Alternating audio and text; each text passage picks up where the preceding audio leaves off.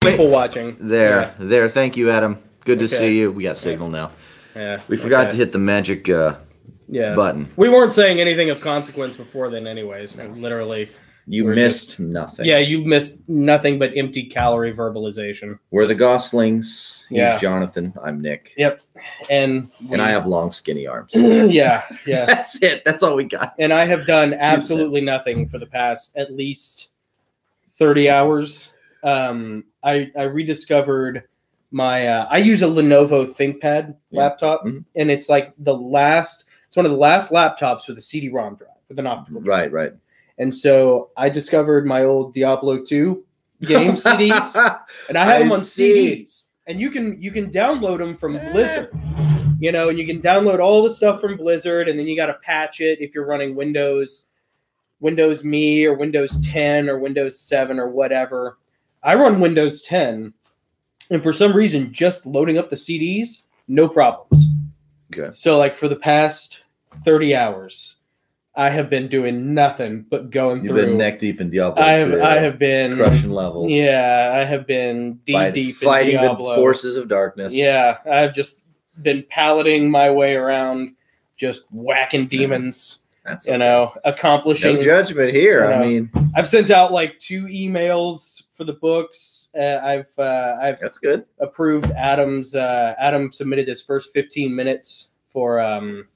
It was a good time, Adam. I'm really enjoying it. I burned through a pack of batteries on the mouse already, the little USB, the Bluetooth mouse. So it's been great. And in doing so, I remembered how much of that game, I hung on to 3 PC games, Diablo 2, Myth, the Total Codex, which is Myth, the Fallen Lords, and Myth Soulblighter. Not Myst, Myth. So right, yeah. You guys, Myth, big difference. Yeah. I remember Myst. Yeah. Boring game. Yeah, we barely made it into that. And then Thief, the Dark Project, and Thief 2.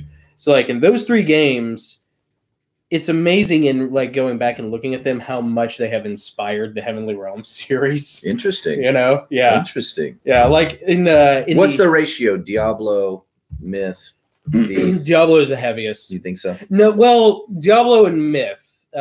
Thief, there are certain elements of Thief that really come in handy. I'm pretty sure I got the glyphs from Thief, but they were in Diablo too.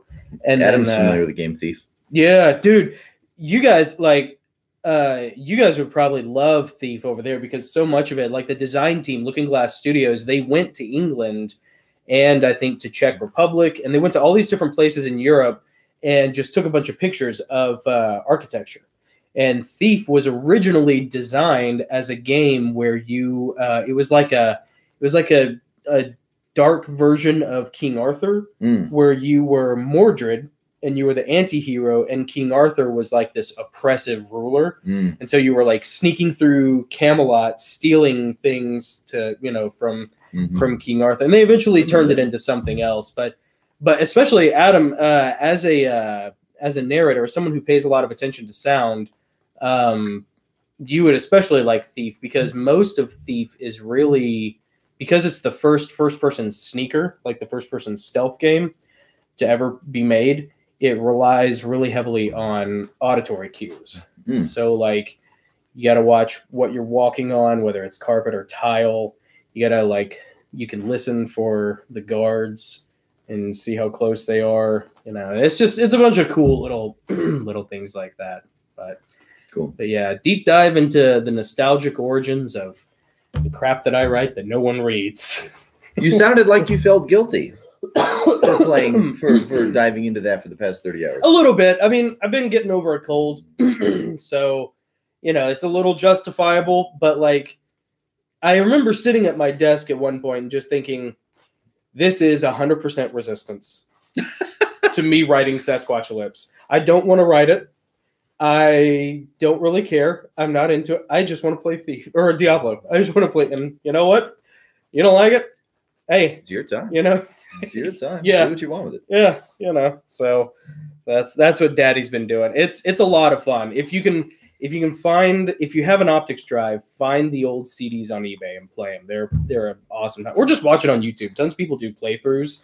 And dude, Diablo 2 is the artwork, the music, the level design, like all of it is just, it's really, really cool. It's like grim sort of gothic, like dark fantasy. It's not really like high fantasy. It's really interesting, really unique. The music especially. The music is great in it. So anyways, that's been my life. That's been your life. That's only been your past, 30 whatever hours. These are the only hours of the week you got where I did anything constructive. Really? You didn't do any writing since last week either? I don't think so. I think I was thinking back on it, and honestly, man, like, I basically doubled the page count of Empyrean Falling over the past 5 months. Yeah. I did finish reformatting Sturm and Drang from Adam's thing that he gave me. Okay. So that was an accomplishment. That's good. But as far as like writing anything new, no, not really. Okay. I didn't. I had a crazy dream. Well, you haven't been feeling well too. Yeah. I mean, that's a legitimate excuse. I think. You're cold. And you're feeling crappy. Yeah. Well, and there's that school of thought that like Pressfieldian yeoman like, workmanship attitude of like start the next one tomorrow, But then also honestly, like, I don't know about you guys, but I've been doing this crap for 20 years and like, take a couple weeks off, you finish a project, unless you're just like hungry to get back into the next one, take a couple weeks off. Absolutely. I mean, take a couple months off. Yeah. Take whatever. I mean, dang. Yeah. Yeah. What about you? Do you do it like that, or do you just immediately, or do you have multiple plates going at Well, there's, there's the plan. Oh yeah. But then there's the reality. Yeah. Right. And it never has anything to do with writing or book stuff, but something outside me will happen. Some emergency or getting sick or whatever it is. And it'll just kind of knock the wind out of my sails. Oh, yeah. And then all of a sudden I'll realize how tired I am. Mm-hmm. And I'll just feel burnout. And so it'll be a month or 2 months before I actually start writing again. That happened like 3 times last year. No kidding. That's why it took me so long to finish book 5 of the Travelers. It took forever for me to get around to finishing that. Okay. That did take a while. I remember you starting to kind of seem a little strung out over that one. I was just frustrated. I just couldn't get the motivation to do it. And then finally the motivation happened, and along with I carried that momentum into writing Harry Half Moon, which I just cranked out in 2 months' time. 2 months? 2 months, Harry Half Moon. Wow. Henry Half Moon.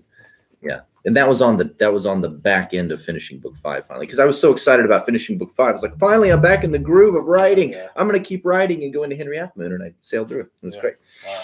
Yeah, but when you're in the middle of that, when you're in your momentum, you feel like, oh, I got this. I can do this 24/7 for the next 5 years. Yeah, and that's not true. Yeah, it's not true. No, it feels that way in the moment. Yeah, you wrote all of Henry Half Moon in 2 months. Mm-hmm. Is that just the first draft, or was that in completion, like completed? Well, I don't write a second draft.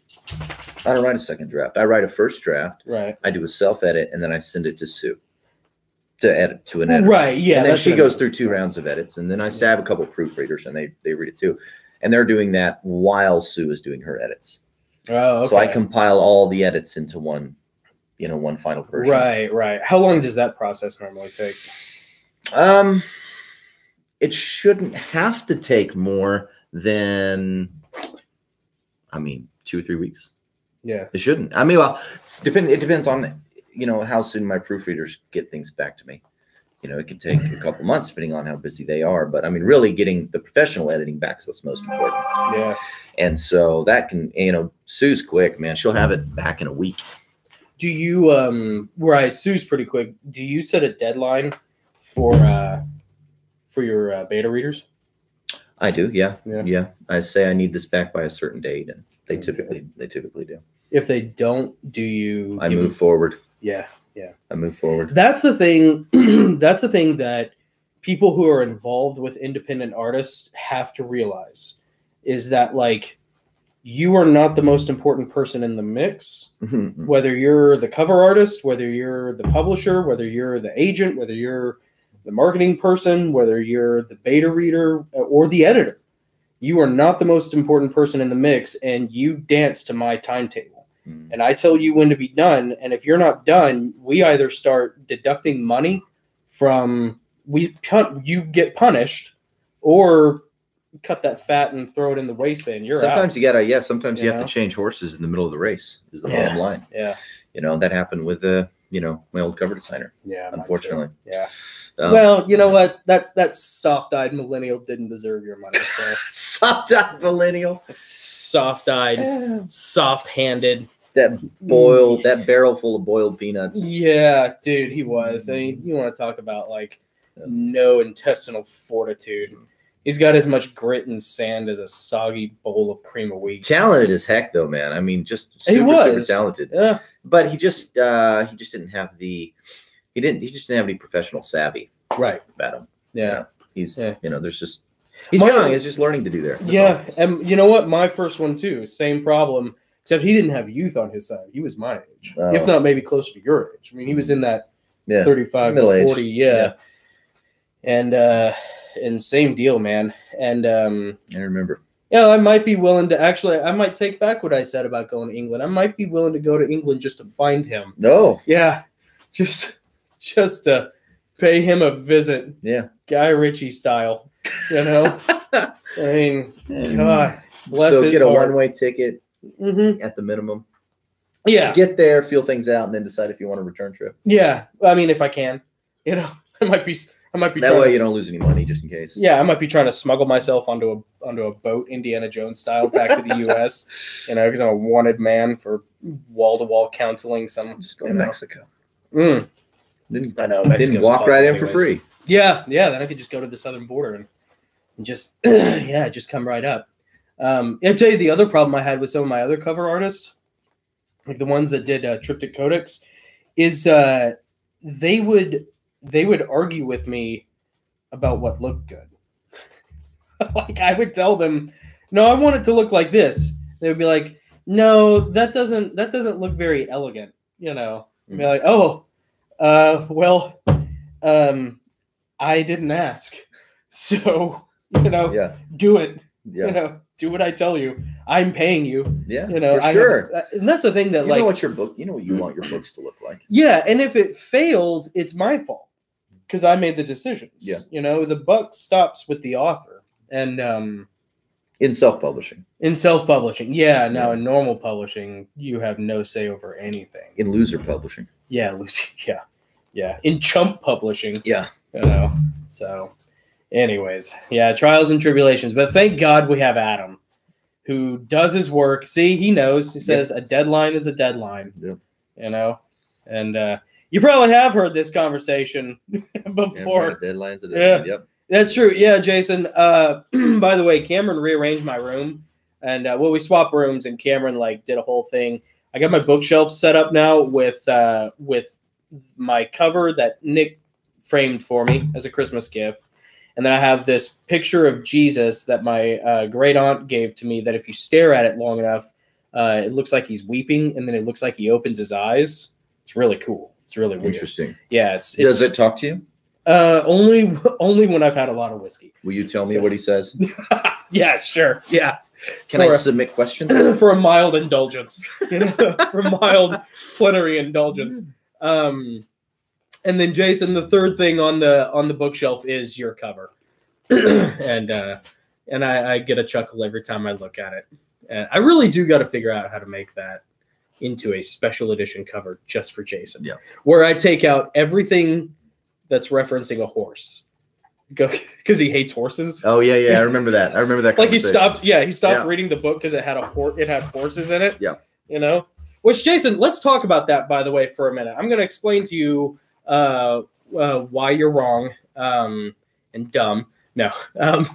See, it's more fun when you can actually talk back and forth because then he can call me dumb too. But flying in the Heavenly Realm series is the equivalent to running. And so when you were in the military, how far could you run in full gear and still be combat effective? Only so far. That's why you take the Humvees and the helicopters, you know, to conserve the energy. So it's the same thing with horses in the books. So it makes sense. Okay. But, you know, Okay. anyways, so. Very good. Very good. And quick shout out to Mike Stieber, who's watching on the French Mythology stream. Thanks, man. Thanks for checking us out and watching. We are a couple of newbie self-published authors trying to figure everything out. We try to be as pretentious as we possibly can be to fool you guys into thinking we know what we're doing. And angry. Yeah. That just comes along with not having any, success. That's just part of the game. I think I'd still be so angry. Uptight and tense. Yeah. You think it'd be, even if you were super successful, you'd still be angry? I think I'd still hate people just the same. Yeah. Well, Stephen King is still creepy AF. Yeah. See, I mean, he's George R. R. Martin is still a misanthropic little troll.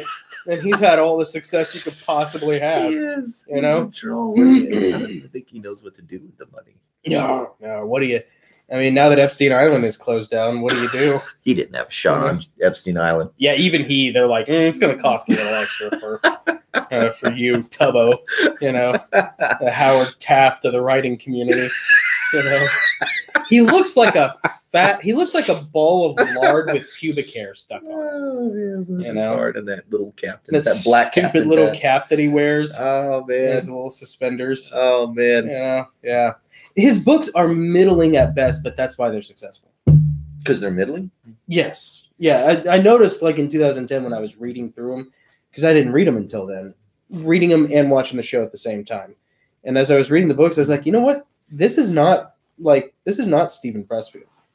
This is not Hemingway-esque material. This is like one step above Dean Koontz. This is one step above Stephen King.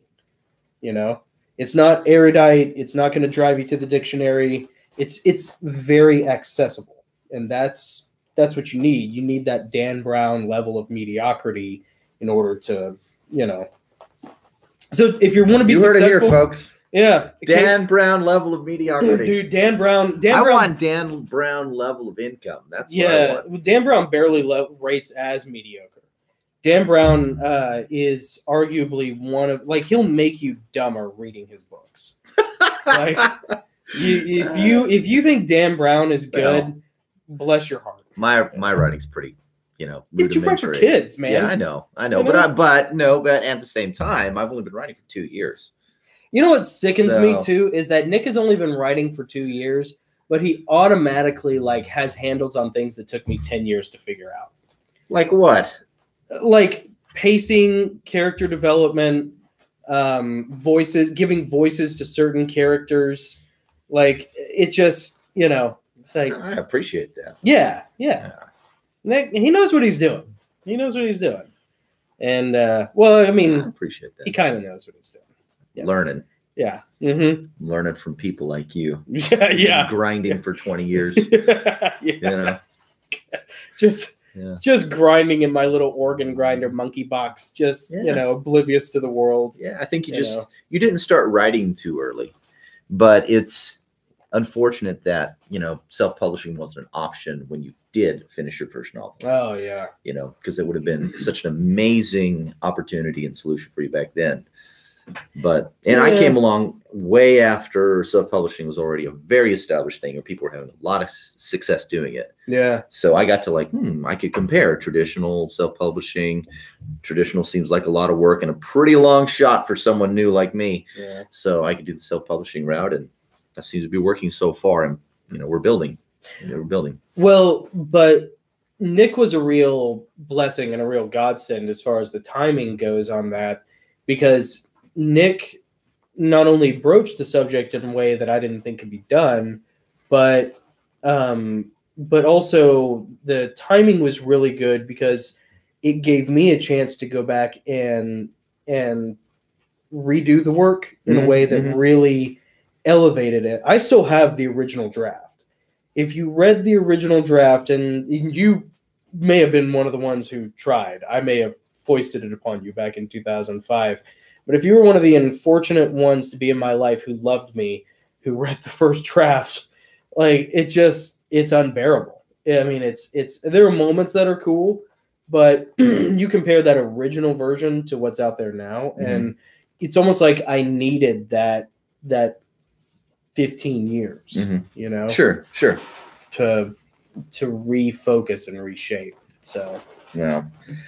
I think that now with, 85-90% of every book being sold is being sold on Amazon. Yeah.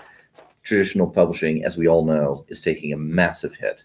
Oh, yeah. And having your book in a bookstore is really, more of a, it's if that's your goal, great, but it's more of a vanity play.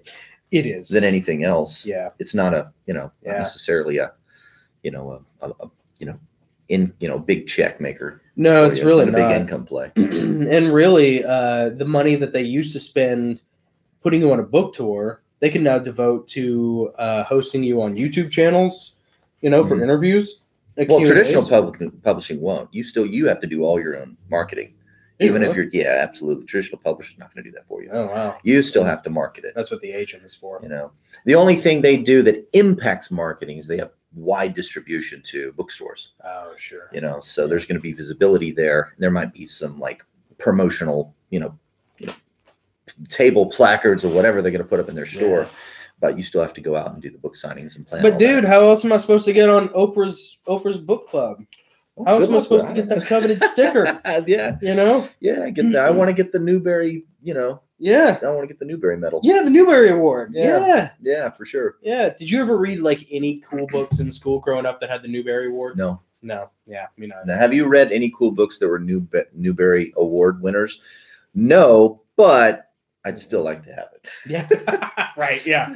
Yeah. I'd still take it. I'd still be like, sure, I'll take that. Yeah, absolutely. Yeah, for real. For real.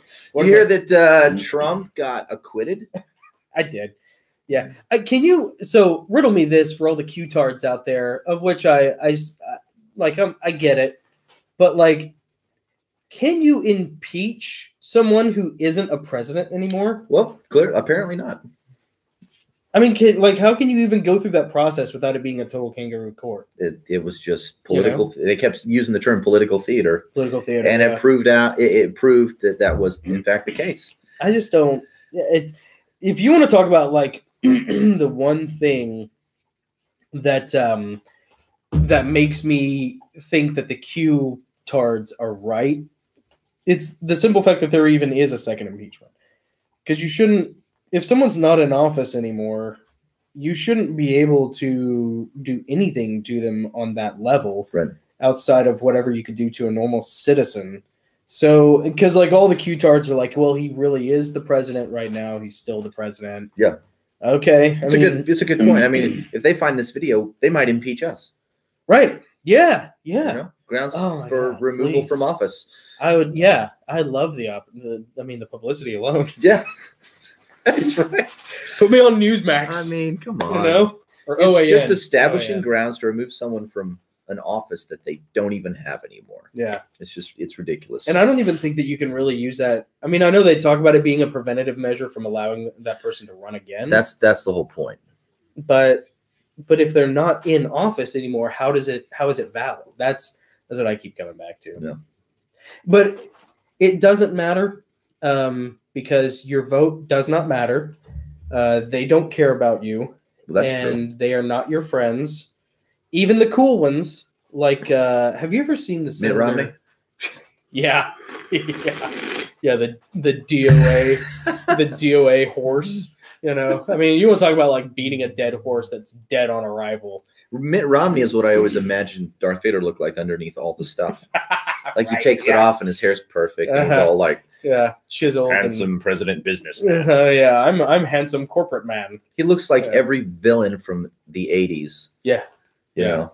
It basically is. Every villain from the 80s and 90s. Well, it just, I'll give it to the Democrats. Like, at least they're more upfront than the Republicans about their villainy. Like the Republicans always masquerade as, being the defenders of constitutional rights and, the defenders of free speech and the middle class and all this stuff. None of them are. Like, they're all on the take. You know, the only one who's like even remotely cool is the Utah Senator Mike Lee. I don't know if you guys have ever seen the video of Mike Lee giving the speech, the rebuttal to the Green New Deal. Pulls out he's got visual aids. You know, it's all satirical, and he's like, you know, what are we gonna do about, you know, people outside of the, you know, contiguous U.S., people like up in Alaska. As far as transportation, Green New Deal wants to do away with, you know, trains and planes. How are these people going to get around? My suggestion to you, Mr. President, is tauntauns. These bipedal repto mammals are biologically friendly. Yeah, exactly. Yeah, dude, it's hilarious, and it's about 13 minutes long, and he goes through like 2 or 3 different things like that. It's really funny.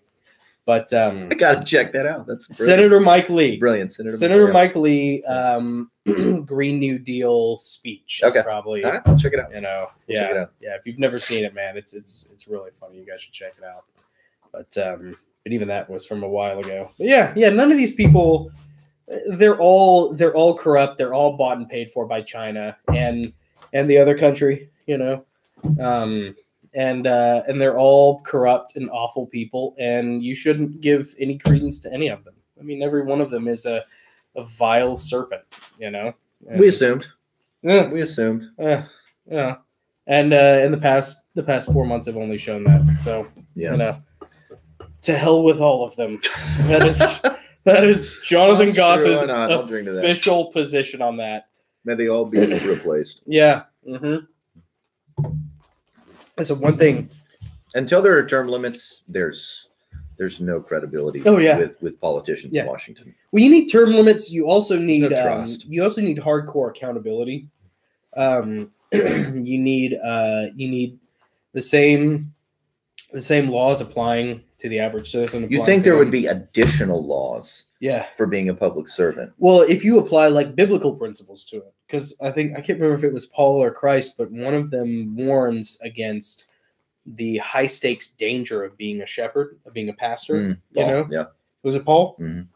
So apply those same principles to government. Mm-hmm. Like, okay, you can be in this position. I tell you, one thing that they could really do would be you only are allowed to earn the median average income of your home constituency. So if you're a senator from Tennessee, you only make whatever the median average is for Tennessee citizens. And if you get caught making any more money than that, you get all of your money taken away, and you either get kicked out of the country and you're never allowed back, you get executed, or you go to prison for the rest of your life. And that money pays for and that money will pay for your prison costs until it runs out, and then you face execution or expatriation. I don't know if you guys get this or not, but like, you know, for sure. You know, that's what it boils down to. Is like, until you start doing that, nothing changes. So, you know, I have a neighbor who Christian raked her leaves. Oh, cute. And he was out there for 2 hours. Yeah, and I helped him a little bit. You know, we got a yard cleaned up. And she paid him $30.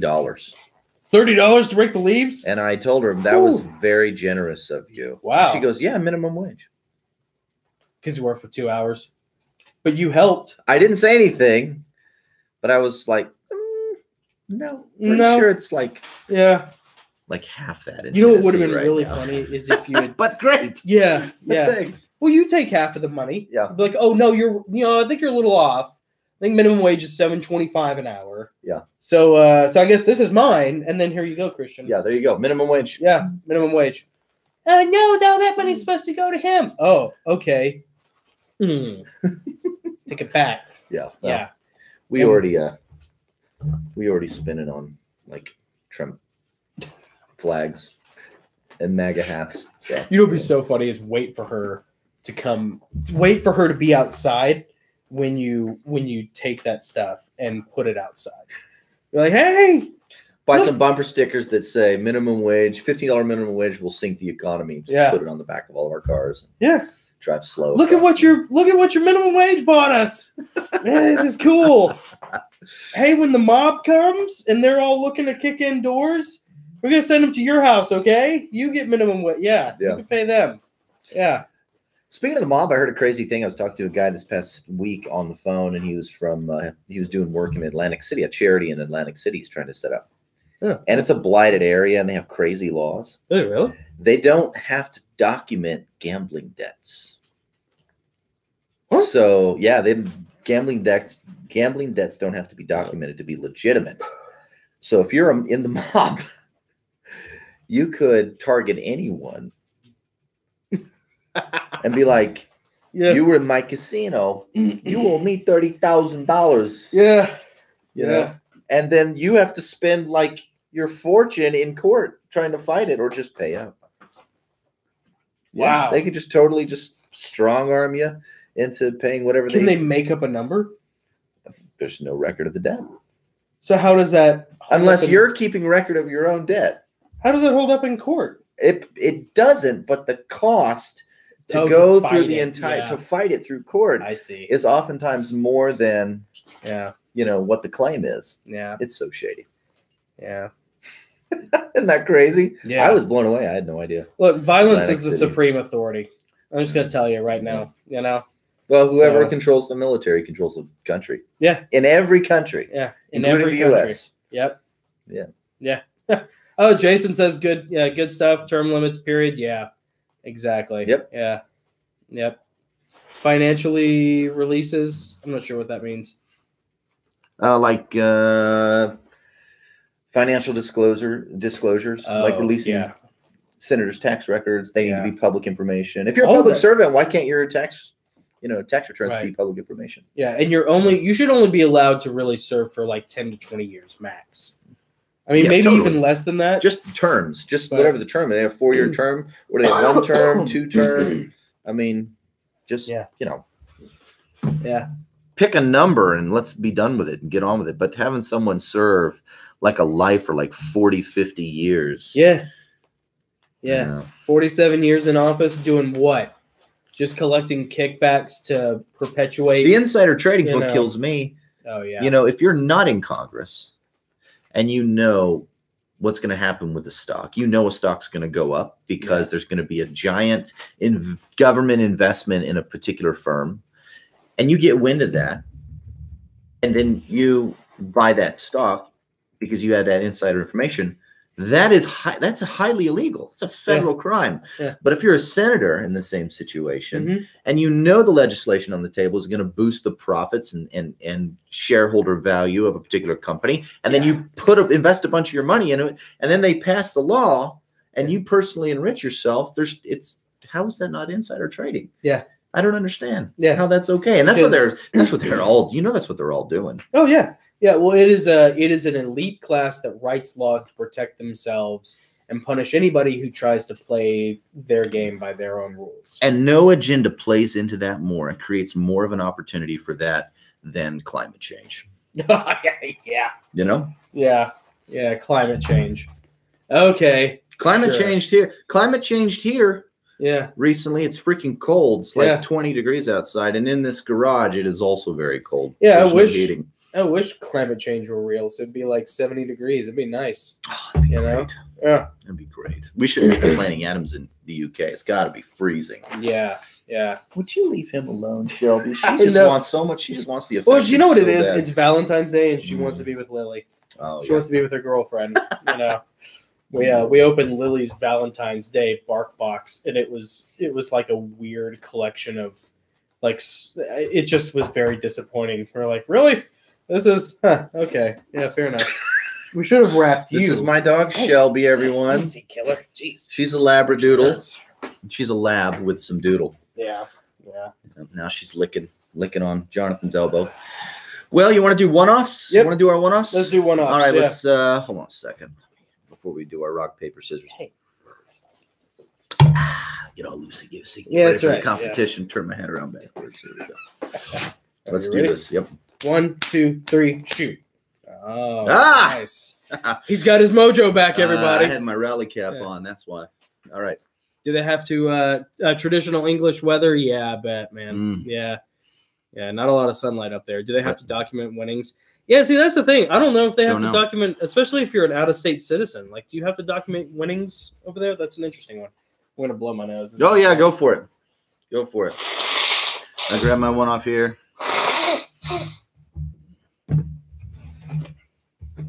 Okay. I hope that was productive. It sounded like it was. Yeah, nice and gross for you. Lots guys. of reasons in that. I'm hoping this is the Rona so I can be cool. Me too, because I can't catch it. Exactly. If it's the Rona, I can't catch it. I've already been there. Okay. All right. So for anybody tuning in who, I think all of you guys are probably regulars, but for anybody tuning in who doesn't know, typewriter one-offs are once a week. Nick and I write on our old typewriters. We have like a couple of these old Royal Deluxe typewriters. Yeah. So these things are awesome, and you can get them for like under $100 on Marketplace or eBay or whatever. They're super cool. They're a lot of fun. Very focused. It's a different writing experience. Writing on a typewriter. Obviously the mechanical feeling really feels like you're building something. Very tangible, old school, cool, Hemingway-esque kind of. The other thing about it is it tends to laser focus your writing. Because you can't just backspace your way out of something. Yep. So you kind of have to think about what you have, or if you're just going to pants it and just wing it and just go, you have to play the wind, as they say in golf, where you kind of have to okay, well, that's not exactly what I wanted, but that's what's on the page. I can't undo it. So we're just going to keep working off of that. The other thing is, no distractions. Unlike a laptop or desktop, there's no Instagram, there's no Facebook, there's no email, there's nothing chirping or chiming or beeping or booping at you, and so you can kind of just no notifications. Yeah, it's all mechanical, so you really can just stay focused on exactly what you want. And so it really kind of informs the writing in a really cool way. And every week, Nick and I do just these one-offs where it's just a single page, typically a single page story that we've been talking about compiling into maybe a book to publish, and then people can build off of these, because these are generally not self-contained one-off stories. These are kind of launch pads for other people to write stuff off of. And it just runs the gamut from anything. So it's and we do this every week. All right, let's see. Let me catch up on comments and then we'll read real quick. Sure. Let's see. Do I have to document winnings? Shout out to Bobby Bryson, who's watching on Fringe Mythology as well. I think another guy named Marcus Barr was watching. I don't know if he's still watching or not. Awesome. But, glad you guys. Let's see. Fixes a lot. Glad you guys decided to watch. Thanks for tuning in. And credit for bad, have the wrong socks and your firm did business with them, but right, So as a GS employee, Jason, if you were out of dress code, did they punish you pretty hard for it? Did they tell you well, everything you've done here, I'm sorry, it doesn't count because you weren't wearing the right socks? Answer that and I'll get through mine here real quick. Okay, so this is my typewriter one-off for this week. The New Mexico heat beats down on my brow, sending sweat trickling down my nape and blinding me with its light. I take my hotel key from the clerk and walk across the parking lot to my room. Number 357, third floor with a view. The film crew is waiting for me. Everyone is wearing sunglasses, even inside. The director and one of the actors are there, one fresh off his stupid Transforming Robots from Outer Space franchise, and the other from his role as the smart dwarf in that high-budget fantasy show that appealed to drug-addled sodomites and corporate employees who used to mock fantasy as quote-unquote gay nerd crap. Live long enough, and you'll see the stupidest things become cool. Both of them are bragging incessantly, flipping back their shoulder-length hair and grinning around, sucking teeth and itchy noses. I can't wait for the team to get here. The maid intersects my path. She's older, frail, and with dishwater blonde hair around a ruddy, leathery complexion. She pushes her housekeeping cart and mutters something about the children that I can't quite make out. She turns back to me and shushes me with a finger. Everyone's laughing. And then the room implodes. Harpoons take the dwarf on steel cables, squealing into the afternoon light. The director leaps out of the shattered window and catches a few tow cables, but not before doing something with his hands to make the sun set early. He levitates in the parking lot, soaking up our gunfire and reeling in the team. It gets torn to shreds. Everyone screams. The air fills with gunsmoke. But you can't kill them at night. No wonder this bastard from hell has survived for so long. My lapel pin often gets mistaken for a golden rondelle dagger with wings. It's not. It's a wooden stake. We all had our theories, but now we know. Though it cost us. The Rosicrucians will be angry. But we had to know for sure that these sleepy little backwater filming locations are harvest grounds. Vampires feast on them on the most succulent of meats. Children. And now we know. In Hotel Hollywood. Ooh, interesting. Surprised you touched on something vampire related. I had a dream. Yeah. It was like really? It was like this massive dream that I had that I woke up at like 11:30 last night or midnight and just I tried to type up as much of it as I could. Dreams are so slippery, man. Like they just, it's like trying to catch smoke. Oh yeah. It just the longer you take, the more of it slips away, and you can feel it even as you're typing furiously. Just more of it is just it's like holding ice. You can hold the ice, but eventually the water slips through your fingers and drips away. Mm-hmm. And I got about 2/3 of it written down in a Word file, but there was still a lot of it that just there were whole scenes that are missing. And it was like this whole dream about like what if Hollywood was like infested by vampires, and like that's why people go missing. That's why people get sucked in. That's the whole thing with children and the Illuminati and the the Pizzagate stuff, and just Hollywood. It would be a really cool short story. It's just really inspired by like John Carpenter's Vampires, which if you've never seen, you gotta watch John Carpenter's Vampires. John Carpenter's Vampires is awesome. That's where they use like the harpoons to drag them into the sunlight out of their nests so they burn. Yeah, I remember. That was cool. Great. And then and James Woods is in that too, who's like the only conservative left in Hollywood. And From Dusk Till Dawn, with it being kind of like a home base out in the middle of nowhere, But it's just like maybe that's it'd be cool if you had a story where Hollywood was just like this like Hotel California of just vampires. And they're just legit vampires. And they're just feasting on children. And so like every vagabond child, every time who comes to Hollywood looking to make a name for themselves, every time they go to a filming location out in Belarus, or Cambodia or something, they're just gorging themselves on Yeah. So yeah. That's cool, man. Yeah. That's awesome. From a dream, that's awesome. Yeah. I have a recurring dream where I'm still working at Starbucks. And I'm still the manager, but I haven't shown up for any of my shifts in like a month. And then I had to finally show up for what I hope is going to be my last shift. And I'm still hired. I haven't been fired yet. And I don't want to be fired, so I show up. Yeah. And everything goes wrong. It's too busy. The customers are mean, and everyone hates me because I haven't showed up for any of my shifts. It's a disaster. And I'm hoping it's my last shift. And I look at the schedule, and I'm scheduled for like 2 more weeks. I'm like, no. Recurring dream. I've had that dream 24 times over the past 3 years. Ever really? Yeah. That's like the high school dream. It's a different store every time. Different employees. Yeah. Different customers. But it's the same dream. Yeah. Oh, I hate it. Yeah. That's a nightmare. I have the same one about high school. And it's all the same stuff. You're just back in high school. You're having to take classes over again. You didn't graduate, it turns out, Oh my gosh. Yeah. Yeah. Just makes you want to kill yourself. Kill everyone around you. Well, so anyways, a lot of people feel that way about high school and their experience. Yeah, and very few people have great high school experiences. Yeah. It's very rare. But and I'll tell you this, man. Like I learned this from being in ordination class. If you I didn't ask for that. I'm sorry. It's okay. It's okay. That's what it's here for. I'm so rude. No, it's okay. No, it's for both of us. So like I have a giant tankard to refill it in the That's true. kitchen, so That's we're true. good. Fair enough.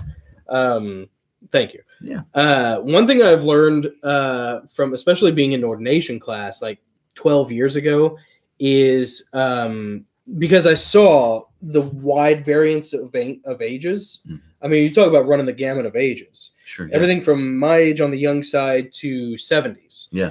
And it was a lot like being back in high school. And I've seen that several times over in jobs, in other social circles. You're talking about in how people are the dynamics, relating to each other, talking, treating each other essentially. Yeah. The dynamic of the classroom, not the fact that it's a classroom setting and right. Oh yeah. Material. Thank you. Yeah. Not a bunch of adults saying, "Oh, this is great material. Let's all behave, and support each other and learn this." Here's the thing: people revert to that high school mentality. Yeah. Whatever problems you or your children are having in high school, figure them out now. Because it doesn't go away when you become an adult. Yeah. People don't mature. Like some of the corporate environments that I've worked in, man, people have college degrees, people are married, people have children, people have responsibilities and salaries. Mm-hmm. And you know what? They are no different than freshman French class. Mm-hmm. It's no different, the maturity level. And that's the majority of people. And so, like, if I had children, and they were in high school, I would tell them, like, we got to figure this out now. You have to figure out how to navigate this at the very least, or defeat it, preferably, because this is what life is like. This is what the majority of people are like for the rest of your life. Yeah. They are this immature, they're this petty, they're this cliquey, this stupid. And you're going to deal with that forever. So you better figure it out, or else you're going to be behind. You're going to be behind the power curve in every social interaction moving forward, and it's not going to help you at all. Yeah, and that's a dismal, cynical it's unfortunate, thing, but it's true. I mean, for most people, for most people, tribalism, yeah. Made from babies, baby. Oh gosh. I'm guessing that the vampires in Hollywood are probably sick of Mexican food. Yeah. They're probably sick of Korean barbecue. They need a new war to import fresh, exotic baby meat. Yeah. That's why they're all like gunning for aliens, because it's like, what do alien babies taste like? Can we get our adrenochrome from alien babies? Dude, I bet they're hoping it's out of this world. So my turn. Sorry, that was go for it. Low-hanging fruit. I know. Yeah. All right, here's my one off. Low-hanging fruit tastes good though. It's juicy. Yeah, I like it when it dribbles down my chin. You can smell it in my beard. Yeah, you can smell the aroma in my beard. Or in my case, my Dick Van Dyke goatee. Yeah, whatever this is. I don't even know what this is. Unshaved. All right. When David looked over his shoulder, he caught movement in his periphery. It was an ashy gray flash contrasted by the stark red and pink that blazed against the foot-deep snow. He was a little surprised.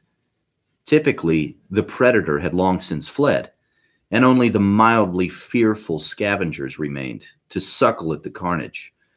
David knew from the size of his evader, the height of this grayish blur that just ducked out of view, that it was most definitely the same elusive creature he'd been studying for the past 6 months.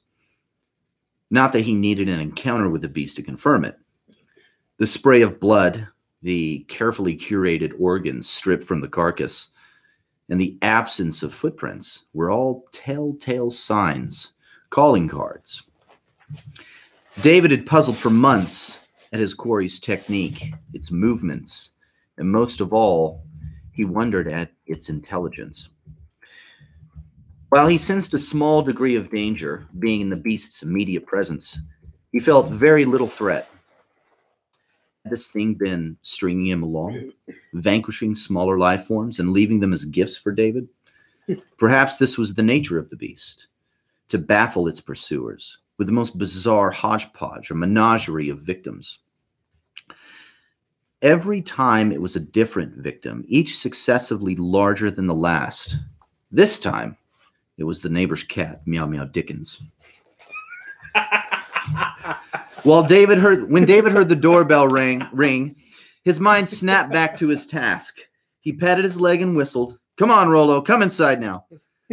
Rollo, the huge gray wolf husky mix, bounded through the yard, leapt onto the deck, and heeled at David's left knee.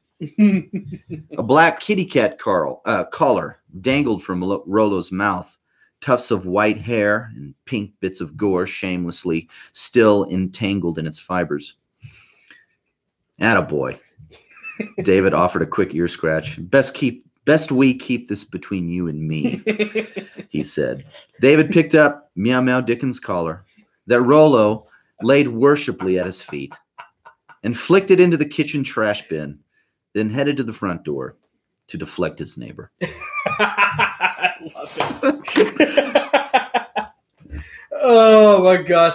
Here's what's You think he's tracking like the dog man. Right. And he's just fantasizing because he's let his dog have to take a crap and saw another animal he killed. Yeah. Basically. I love it. Well, the beautiful psychological insight of that is the name of the cat, Meow Meow Dickens. Meow Meow Dickens. Yeah, because every unlovable Frumposaurus Rex chick I have ever known is a massive fan of Charles Dickens. And it's disgusting. And it's almost like if you're talking to a girl and you don't know what she looks like, just ask her, what do you think of Charles Dickens?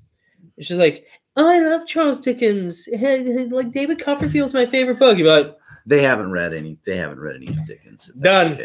They haven't read it. They're just trying to sound smart. All cat novels. I love Dickens. I'm a fan, but I'm not a chick. Yeah, but you're a man. Yeah. I appreciate Dickens at a much deeper level. Yeah, man level. Yeah. I mean, God, we're not demonetized yet. What? I'm a little sick, so I don't care. So, whatever. This is for Dickens' first book, his debut novel, Pickwick Papers. It's about a club of men that go all the way around England. Not a chick in the whole novel. It's all really? Dudes in a fraternity. Yeah, I think it's awesome. Really, I think there are some very psychologically relevant reasons why women at least pretend to love Charles Dickens, but you can almost tell, like, of course, a cat lady. The archetypal cat lady is going to name her cat. Is going to name her cat Meow Meow Dickens, right? Because the despair that's in Great Expectations is the same despair that she feels about her unfulfilled life. Right.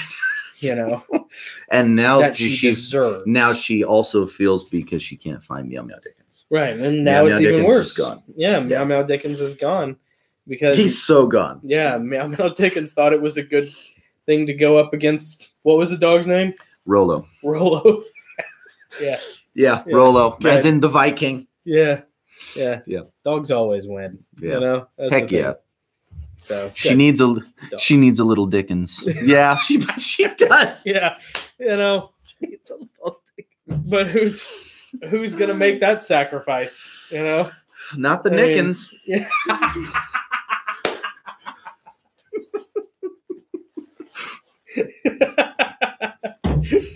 The Nickens ain't gonna make the Dickens.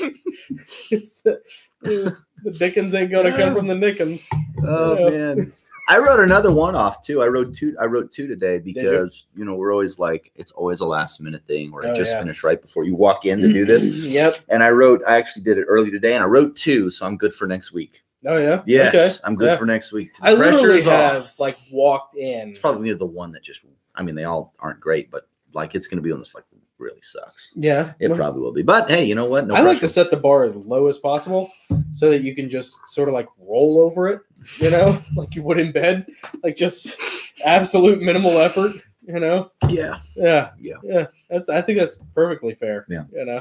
I have walked in before, by the way, getting ready to do this to the sound of the typewriter.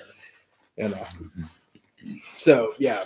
I like to set the bar as high as possible and pretend I'm a limbo champion. Right. Yeah. Yeah. I'm just going to coast right under this. Yep. I'm going to contort myself in a way that exhibits maximum effort to go under this. Right. When half of the effort would have landed me over it. Yep. Yeah. Yeah. Yeah, that's fair. That's it. Yeah. Well, what do you have going on this week? What's coming up? Adam submitted the first 15 minutes for the next Angel novel. So if you're watching this, even if you don't care about me, like, you should support Adam and all of the hard work he does by buying those Heavenly Realms books on Audible. Yeah. We split the proceeds in half. So, like, he does a ton of work. And my truest fear is that Adam will see that it is not worth his time to keep doing these novels, and will be like, like, pay me up front. Yeah, pay me up front to, like, make this. So, that's like, why I'm like, we got to sell some books. Yeah, if you guys enjoy this, man, like, go buy the Audible books, man, or do something, because, like, God bless, it's a lot of work. It is a lot of work. It is a lot of work. Yep. Or at least leave a review. If you've already bought them, a review is a big one too. Hitting that hard. Hitting that hard. Adam is a phenomenal voice. Yeah, he's a huge asset. Voice, an amazing narrator. And he does accents. Has he done any accents? Yeah. Oh yeah. Yeah. Oh yeah. Dude, he's good. He's done so. Yeah, he has several different accents he's using between all the characters in the Travelers League in book 3. That's very sweet of you. Yeah. Stuck with you for the whole series. I'll take it. You know what's sad is, like, I screenshot that. Yeah, screenshot really. that. Yeah, is that legally binding? Yeah, let's run that past the lawyer. That's great. No, it's he does a really good job, and especially what he did with Triptych Codex was really good, which I think technically, as far as Audible is concerned, is the second Heavenly Realms novel. Okay. Empyrean Falling was good. Grey Aegis is good. Sturm and Drang is shaping up to be really good. But what he did with Triptych Codex was really impressive and not easy, because he poor Adam, he gave Giad Alfaziel, the third author in the journal, in the main book in Empyrean Falling, he gave him a Scottish accent. Oh, nice. Right, which sounded awesome and, like, totally informed the writing. Right. Yeah. But so your writing started changing a little bit. Right. So I started writing because I had my character on the boats was a Scottish pirate. Mm-hmm. So I know that, like, there's some things that you say with a Scottish accent that you don't say. You speak a certain way with a Scottish accent. Their word choices come into play because of the dialect. But when it came to Triptych Codex, the whole third journal is Alfaziel. So now he's, like, stuck in order to maintain consistency. Oh no. Like, reading. So I'm sorry, Adam. I should have warned you. I didn't think about it. It's kind of like he's really expressed interest in doing this unabridged edition that we have going on. Mm-hmm. This that I finally finished a couple weeks ago. This, like, 777 page unabridged edition. And it's really, really cool. And I'm really proud of all the work we did in it. Or that I did in it, but it's really Tempest heavy. It like really fleshes out the character of Umbra Tempest. Yeah. And Adam did this very, very cool, very raspy, serpentine, slithering kind of voice for Tempest. Nice. That I can tell strains his vocal cords. Oh no. Right. So it's like, Adam, you're welcome to do it, buddy. I got it more or less done. I got to tweak a little bit here and there. I got a proof copy coming out on Wednesday. But man, it's a lot of Tempest. It's a lot of Tempest talk. So I don't know. Like, we can revisit that. You may need to change up the voice. I don't know. But so anyways, I got to wrap everything up. Sturm and Drang, Heavenly Realms Sturm and Drang, the third novel in the series, or the fourth according to Audible, is currently in the works. Okay. With Adam. Okay. He's working on that, so that should be done soon. Awesome. And then I have the proof copies for the fifth book, Wayfarers. Okay. And the 777 page unabridged edition coming in on Wednesday.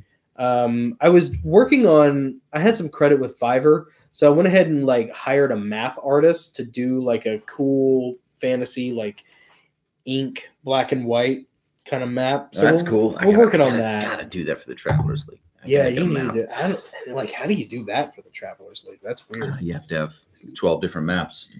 Yeah. Yeah. Cha-ching! Mm-hmm.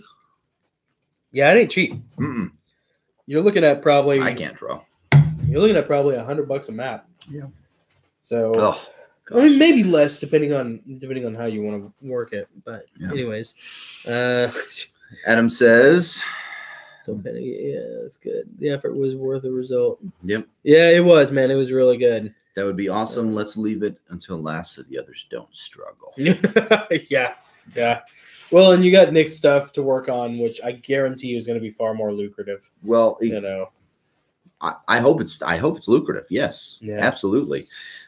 He finished reading narrating book 3, and I'm 2/3 through the way reviewing that. Oh, good. And I have the actual book in my hand as I'm reviewing it, and there hasn't been one miss.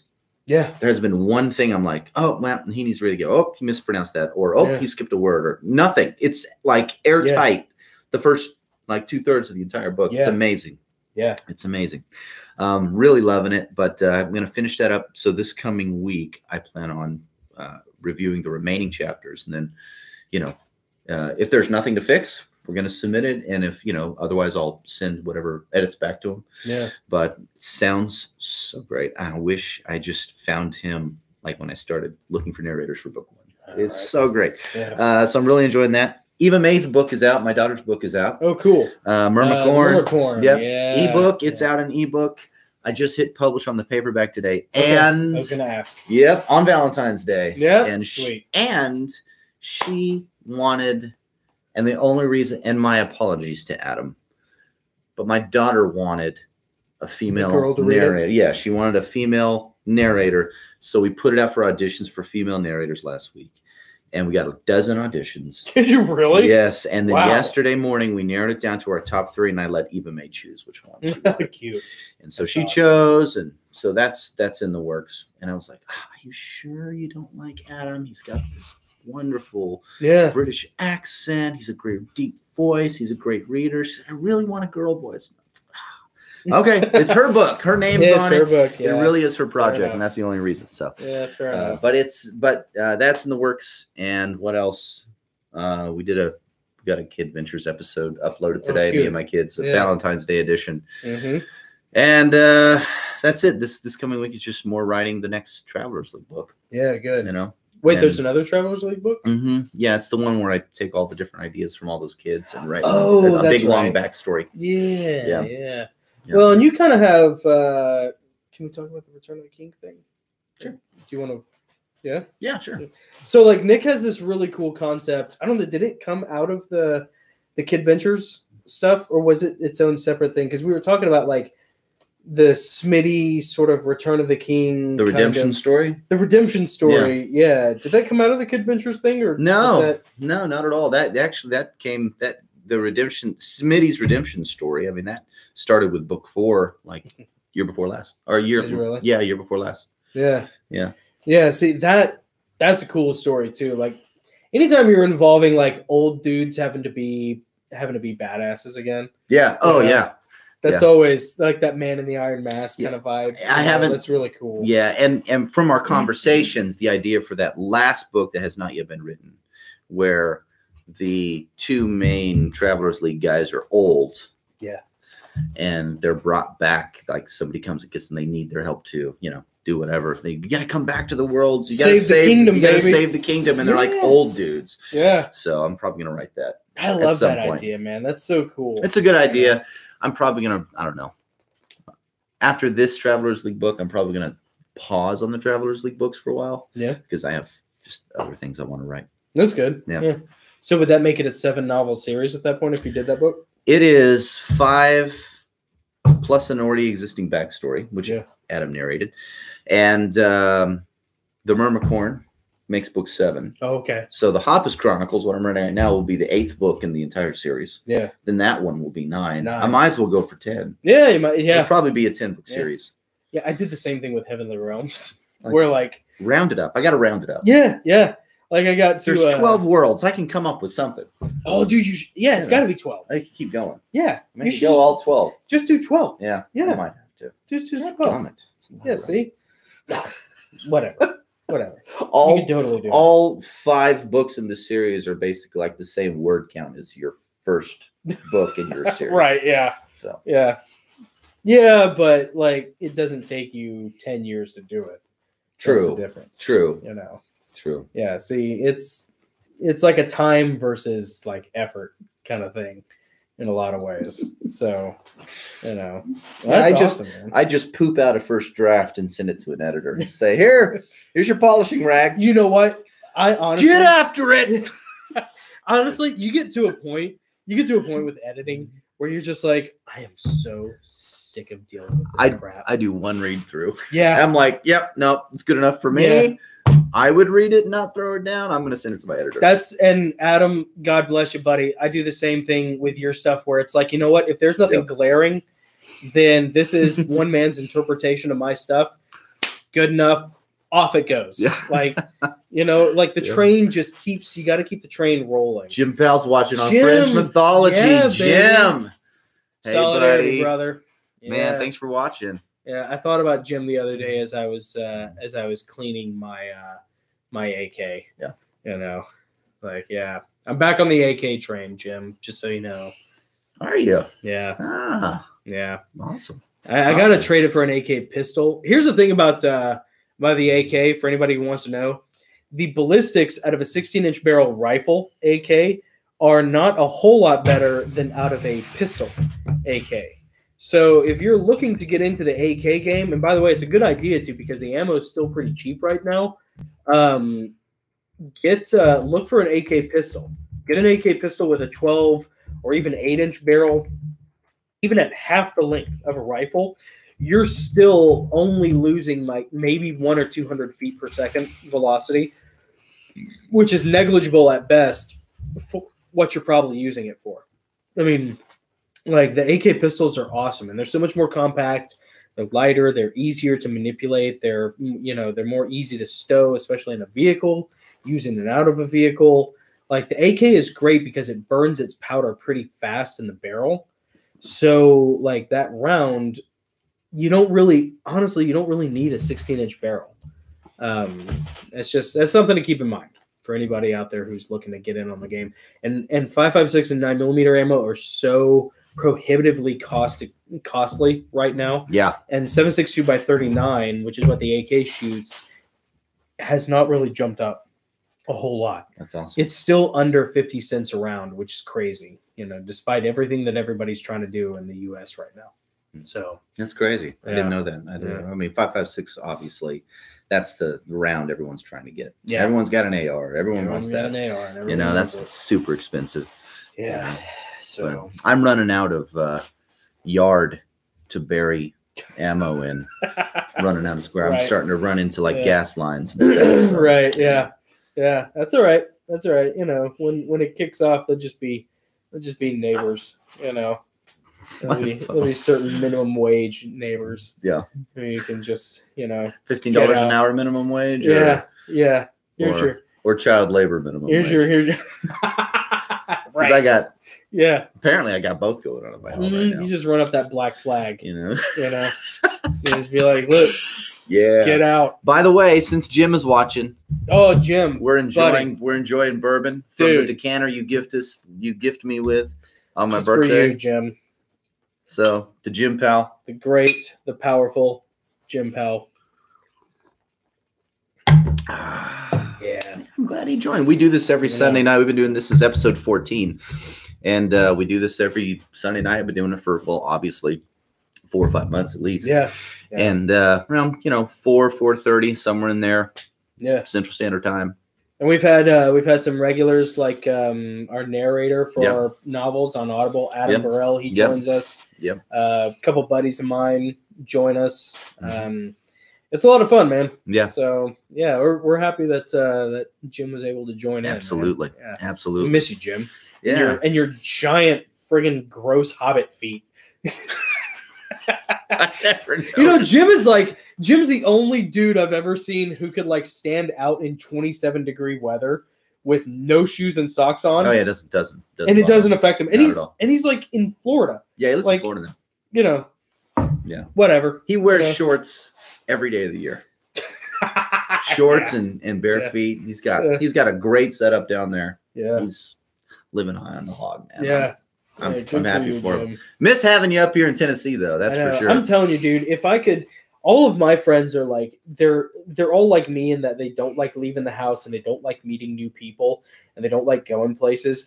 But truly, if I could get like Jason and Delta and Jim and like an Adam over here and like John and be a great group. David's if I could get Star and like all of these people in a room together, like none of them want to do it. And I get it. I totally get it. Because they haven't met each other. Nobody's met each other. No one's They're met all each strangers other. to each other. But it's like you don't understand the brotherhood that already exists between all of you guys. Yeah. You know? For real. And oh man. Well, some of them, like Jason and Delta, they kind of have crossed paths before. But yeah, let's see. Even John. Someone texting you? Someone watching and texting you? Yeah, I got a nice back channel lurker set up. Yeah, I got a lurker back channel. We got lurkers watching the video that are texting us. Yeah, I got a buddy who's working on a Rigby site. They got the inside. You know, they got the interior lines of communication. That's right. Yeah, deep to the live streams. Yeah. Okay. Well, what do you have? Let's see. Did we cover what you have coming up? We didn't do our toast. Oh, we didn't do the toast. Yeah, we didn't even do the toast. Can you believe that? You know, it's because the mic was off and we weren't thinking about it. Thank goodness we didn't do it when the mic was off. We started the first 30 seconds of the show with no sound. All right, so if you're drinking with us, Jim, if anybody, Jason, I know you're drinking, so shut up. Don't even pretend like don't even play. If you're drinking with us, let's go ahead and do the toast together. Yeah. Our little Gosslings toast. It's cheesy, but we love it. We came up with it. Yeah. So you start? Me start? I'll start. I'll start this then. Yeah. Take up the broken sword of your father. And strike down the darkness. Cheers.